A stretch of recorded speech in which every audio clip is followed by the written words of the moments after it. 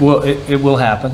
It's not going to stay within the standard 1 to 35s. Ramage obviously was for his dad, for Rob, so that was understandable. But there have been some guys that have asked for other numbers, and we make the standard numbers or the traditional hockey numbers the ones available to them for their first selections. But if a player came here and said, hey, I want to wear this number because of a family thing or something other than that, we would certainly consider it. But I like tradition, history.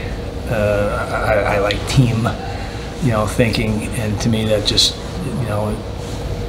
represents what a hockey team is supposed to be about. It's not about the individual, and sometimes numbers become individualized. And I think, the standard number of, players come in here, hey, I get to wear Cole Caulfield, Joe Pavelski's number. That's more cool than, establishing their own number for me, and hopefully our players feel that way as well.